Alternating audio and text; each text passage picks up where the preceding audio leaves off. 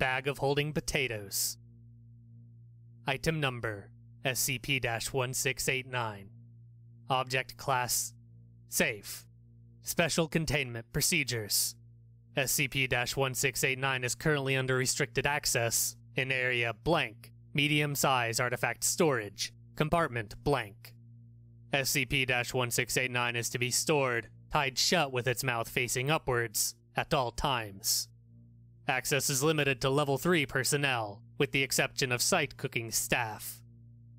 Exploratory access to SCP-1689-A requires approval from a Level 4 personnel.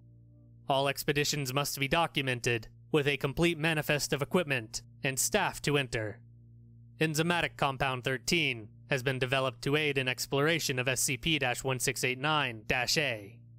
Proposals to establish a mobile site in SCP-1689-A are currently under review. Description: SCP-1689 is a burlap bag of potatoes.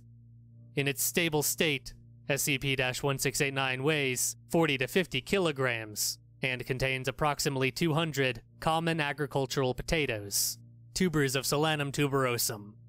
SCP-1689 is made of brown, roughly woven jute.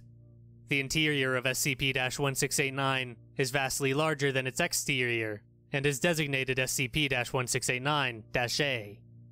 SCP-1689-A is a large, extra-dimensional space of undetermined volume, measured to be at least 10,000 meters cubed, but believed to be much greater, completely filled with potatoes.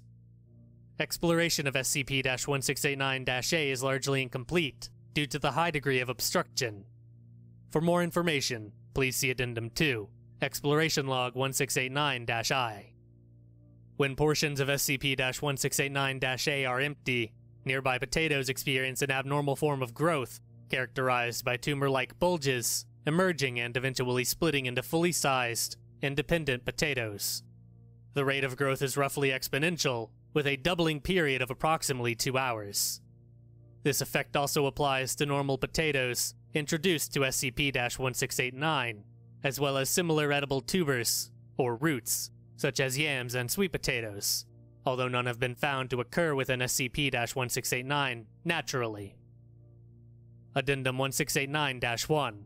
SCP-1689 was recovered from Kosovo, a small village of approximately 200 people in northern Siberia.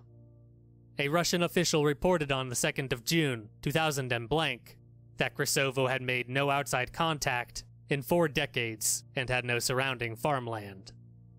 The reports were confiscated and investigated by the Foundation, at which point it was discovered that the village had been using SCP-1689 as its sole food source for well over a century. No one in the village was able to recall how they had come into possession of SCP-1689, only that it had been there since before the Reds, and that it was a gift for working hard. SCP-1689 was subsequently transported to Area Blank, its current location. Addendum 1689-2.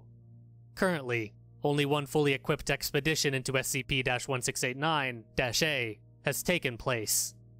Authorized personnel may view the mission log of Captain Cameron Wells. Exploration Log 1689-1.